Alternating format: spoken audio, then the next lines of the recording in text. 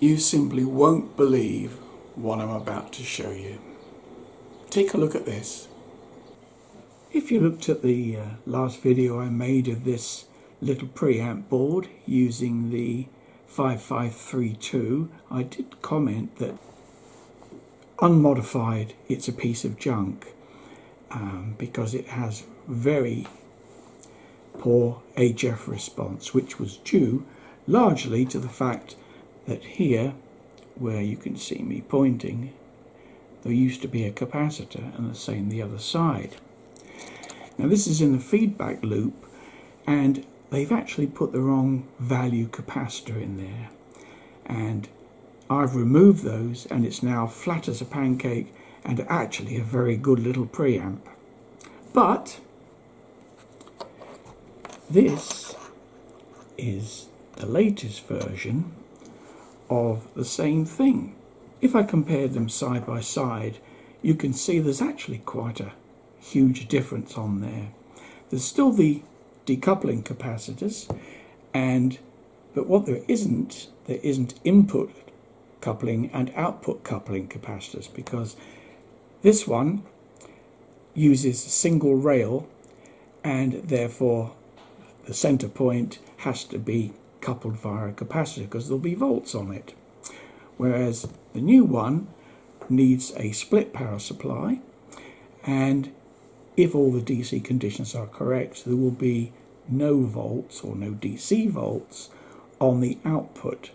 But also something to consider, you must make sure there's no voltage on the inputs from whatever device you're putting into it. Otherwise it will amplify that and you will have DC offset, which is not good. Now in many respects this should be a perfect amplifier, because apart from the few resistors you see there which set the DC conditions and the feedback, the chip is an excellent chip. It's been around for donkey's years, almost as long as I have. No, not quite as long. So as I've said before, if you feed a good low distortion chip with the correct voltages and you don't want silly amounts of gain from it, it will naturally be pretty good. And this particular chip, the 5532, is one of my favourites. Very low noise, and it's just superb as a general purpose preamp. Right. It looks rather silly sitting on the bench there, so small. You can see how small it is by my hand. But this is the input, and I'm feeding that from my computer output where I have the usual tone sweeps recorded. And this is the output, and I'm looking at it here, separate channels from this is going to the scope.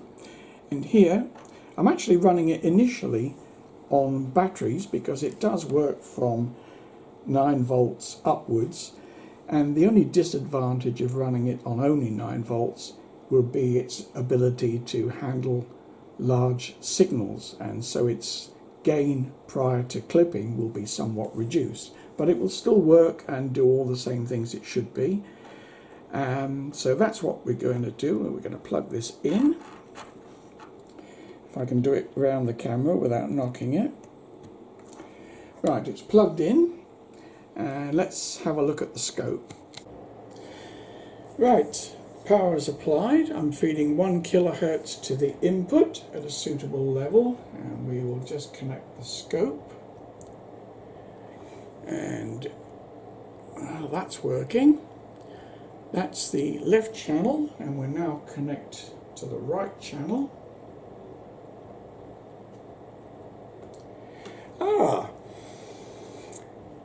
That is not working, and in fact there is pretty well, there's a considerable amount of DC offset.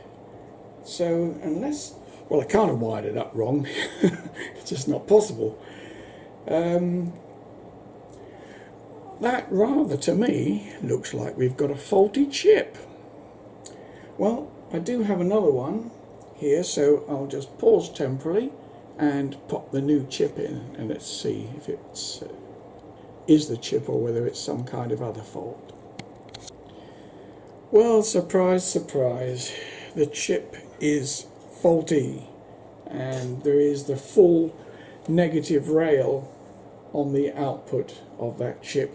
So all I've done is literally popped out the offending item and popped in a new chip. So that's the left channel and that's the right channel, all working fine. Right, now I've just been looking at this and I have a feeling this is going to be a bigger piece of crap as the last one was, because looking at it carefully, it looks like it's still got a capacitor across the feedback loop.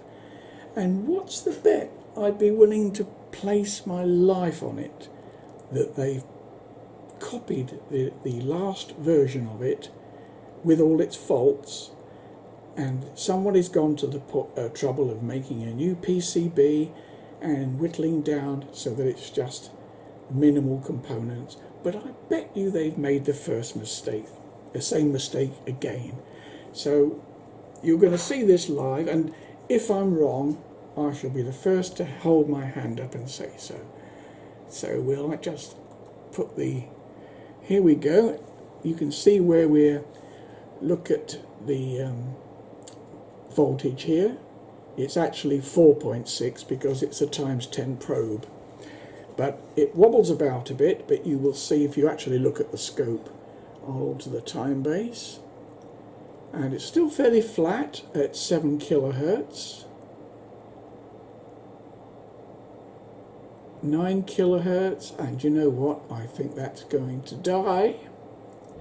10 kilohertz, yep, we're down to 3.9 something volts, and it's dropping away rapidly.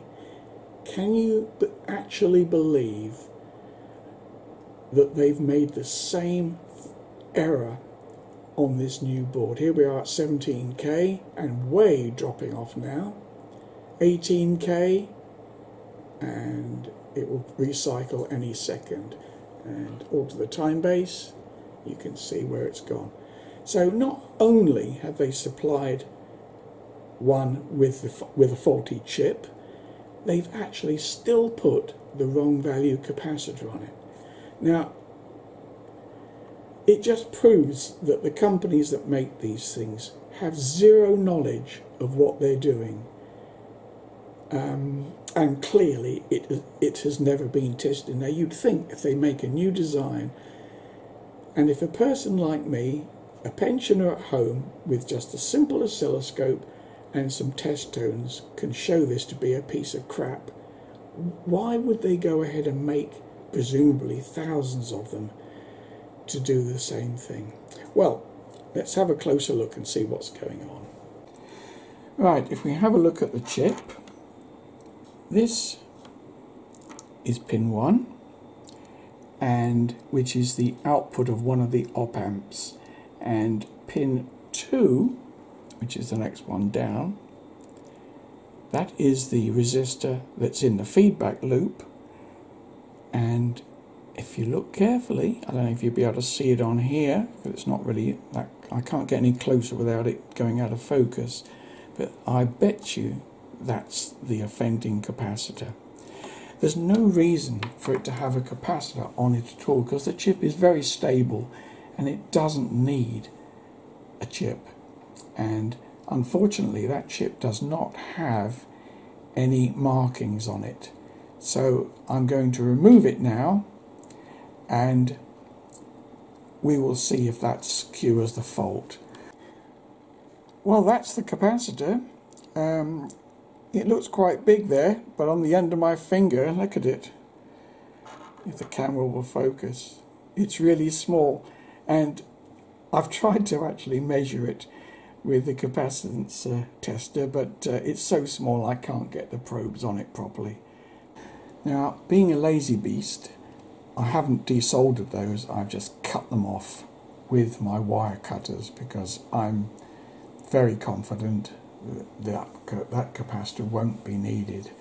And if I do decide to put a small capacitor on there, 33 picofarad or something like that, I shall resolder it. Anyway, let's have a look. Well, I won't bore you with a complete sweep, but there we are starting at 6K, and needless to say, it's as flat as a pancake. So yet another Chinese cock-up. It really, really, really makes me so cross that they peddle this crap when for just the tiniest bit more effort they'd have a really good product. And I'm sure when I finally come to do some more tests on this, as you'd expect, this preamp is going to be absolutely super. But straight out of the box, and if you don't have any equipment or even basic stuff like I've got, there you are, 18K, 19K, and it does just flicker off slightly at the end, which is what the test loops do. So there again, what can I say? I wouldn't, well, it's no good. This particular one, as you've seen, was actually faulty because the chip was faulty. But it cost pennies. So if you wanted a good preamp, even the chips are pennies as well. It's worth getting these, taking out that capacitor, and it's as rock steady. I've got all unscreened leads here, and there's no oscillation or anything nasty happening. This is the item from AliExpress, and this is the company I purchased it from. And I don't hold this particular store responsible for the product.